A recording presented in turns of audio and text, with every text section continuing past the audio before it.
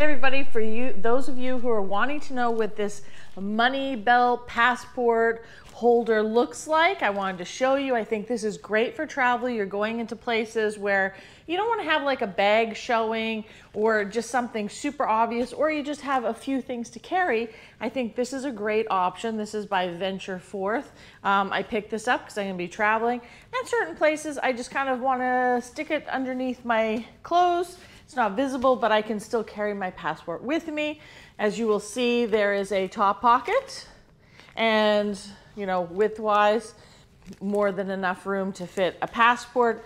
Money will fit in there. And inside it's actually very cute because there's a larger separating pocket and then a smaller one. So you could technically, you know, put your passport, maybe put your phone, separate things in there.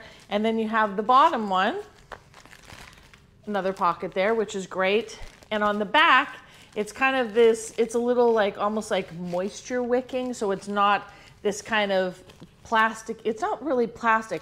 I feel like it's like waterproof material type thing. So it has the RFID blocking, which is great because, you know, if you're carrying your credit cards, your passport, anything like that. And then there's also a little secret compartment back here. See that? It's not wide enough to put your passport in here, but you can certainly fit a couple extra things in there. It's got an adjustable belt on it, which is actually stretchy so that it fits most sizes. I'm going to put this on for you so you can see. It's got the little clip so you can detach and reattach it easily. So like that. And it is super thin, so if you wanted to put it under your clothes, let's try that. Where'd it go? Hold on. I don't think that's obvious, right? Where'd it go?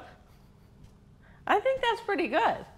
Feels safe, a little secure having your passport with you, because passports are most important document when we travel. So sometimes you don't want to leave it in a safe somewhere. Sometimes you want to have it on you, but kind of having it in a bag that can be grabbed if you're in locations that, you know, you have some crime there. You want to have it next to you, close to you, safe, and your money and your most important thing. So I think this is a win.